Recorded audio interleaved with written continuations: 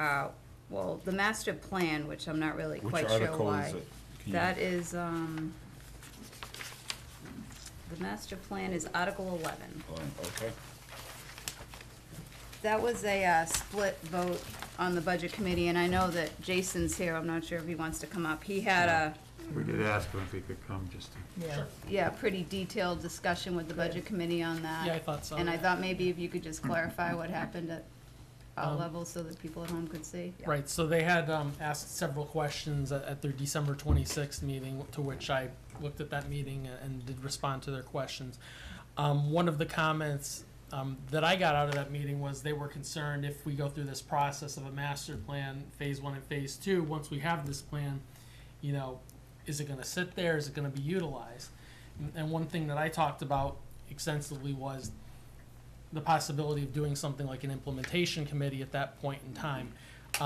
We want to assure the public with this article that once we get through this process and have an adopted master plan, a new master plan, that it is not going to sit on a shelf. It is going to be an active document. It's going to be a fraction of the size of the current document, which I brought to the table at that meeting, which is basically unusable because all it is a plan from 1985 that has been updated here and there over time, so it's grown exponentially and not in a user-friendly format. If you look at, working with the planning board on this, looking at some neighboring communities and the things that they've done, like Exeter, for example, their master plan that I believe was adopted last year is under 200 pages. Wow. But it has a great implementation schedule. It's very concise and to the point. It covers all the topics required by law and the statute. So it's a great example. There's other communities doing that too. But it is something in the RSAs that the planning board is responsible to prepare and amend from time to time the master plan. Yeah. That's been neglected for many years, and I think that I know that it'll help us and the planning board with the work we do. We see many large applications come to the planning board. It'd be good to have a guidance document with teeth that we can use to help amend our zoning ordinance, amend our site plan and subdivision regulations, and do other planning for the community. So it's something that the planning board supports extensively.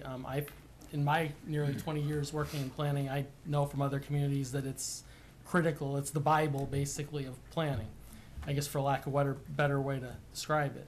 So it's extremely important, and I hope the voters will support it. Thank you for the explanation. Mary Louise. Yes, in your capacity as town planner, will you take the opportunity once the master plan is complete, the new cleaned up version, will you perhaps put on your calendar for once a year to sit down with whatever planning board is available and kind of have them focus on the master plan? Well, I think it'd be more frequent than that. I mean, we're talking about, when you're talking about an implementation committee, just as an example, you're talking about a subcommittee of the planning board, which, you know, may meet, you know, once a month or quarterly or whatever they choose to do, and they'll be working on the recommendations of that plan. They'll be working on the things that have come from the public process of the both phases of the project. Good. So it would be a living document. That's the easiest way to describe it. So it'd be more than an annual thing. It'd be an ongoing thing. So instead of a mishmash, Right. 12 inches high, Right. you're going to streamline and get the relevant material together. Yep. Yeah. Okay. I just have one thing I'd like to add. Well, on this. Yeah, on the Okay. planning. Yeah, I have more articles. Yeah, I know, have to that's what I bring meant. up. Okay. But I just wanted to say that I think this is very important. I've talked to you since I've been a selectman a couple of times, and I know you've sometimes even been frustrated not having certain parts of the plan that you can go and look at and figure out whether it should be done, whether it shouldn't be done.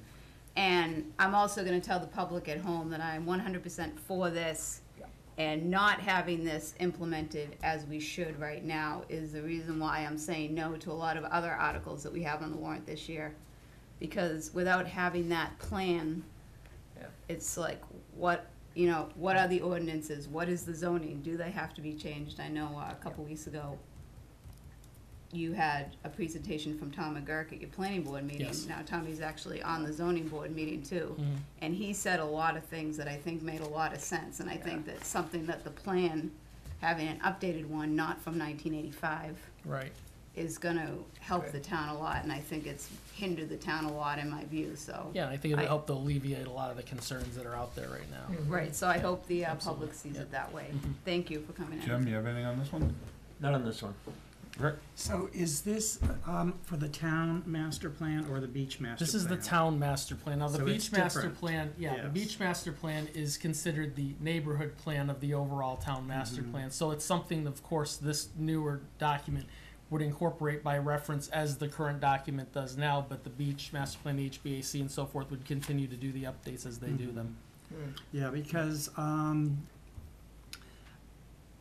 I know that originally, that this 1985 master plan was really never even finished, I don't think. Because I was on the town, not the beach one. I had wanted to be on the beach one, but I ended up on the town one. And and we had a grant, and all of a sudden, the grant money ran out, and there was not even another meeting, and it was never finished. Ah. So it needs a more of a professional slant to it. Good. Right. Okay. So I think that we're still in favor of it, the way we were. Our last vote was 5-0, and I think we'll continue with that. And Yeah, I would hope the budget committee will reconsider. right. Oh, and we thank Jason for all his work. Absolutely. He's really been working on it. Okay, so. I'll say one thing. I just said 1985. It was later than that. I was on it. Oh, okay. I want to throw that out. Oh, okay. All right.